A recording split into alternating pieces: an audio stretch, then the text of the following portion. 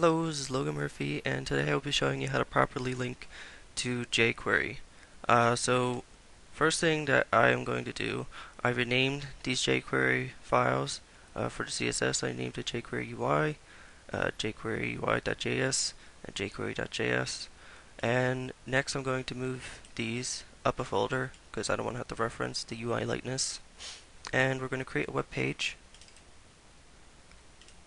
New JSP page, and this is going to be a sign up page, so that's what I'll call it, JSP. And up here in the head, we're going to add references to JQuery.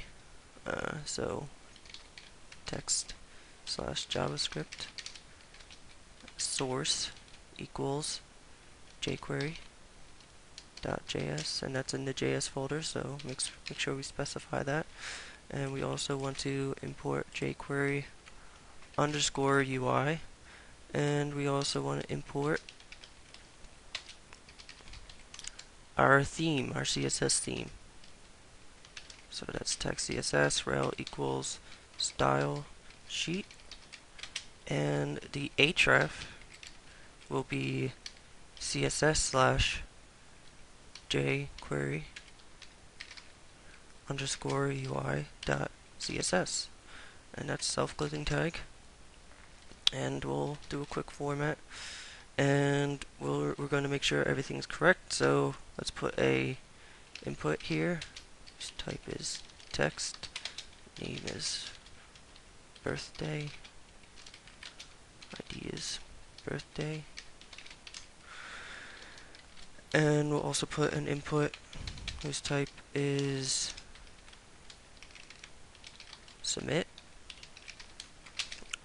and its ID is sign underscore up, and close that, and we'll format, and we'll come up here and create a script tag whose type is text slash JavaScript, and we will $select a function to say that we're going to wait for the document to load. This function will be called when the document is loaded, and we will $select pound birthday dot date picker, and we will $select pound dot button. And I'm kind of noticing that this isn't formatting right, which probably means I did something wrong. You can see that I did do something wrong. So now you see this turn purple and these turn blue, so now you did something right.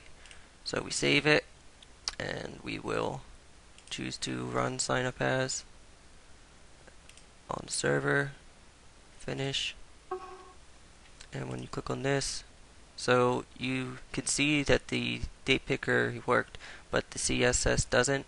So this is also the CSS not working properly.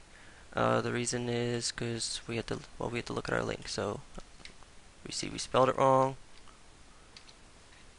So now it looks like it's spelled right. We'll save it, come back here, refresh, and now that looks like a submit button. We click here. This looks like a date picker. So that's how we're going to link to our CSS and jQuery. And for the next video, we're going to make a template and base it on this theme. I'm Logan Murphy. I'll see you next time.